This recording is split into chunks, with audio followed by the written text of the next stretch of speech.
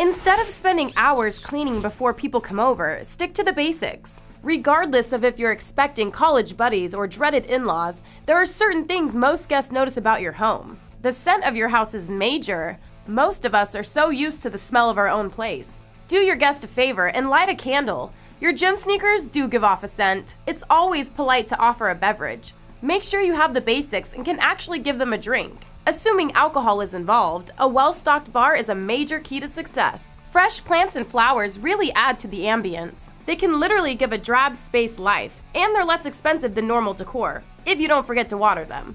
No one likes the look of clutter. Tidy up a bit so your guests can actually relax and feel at home. When in doubt, shove everything in a closet. A clean, stocked bathroom is a must. It's off-putting when there's no soap to wash your hands, or even worse, no toilet paper.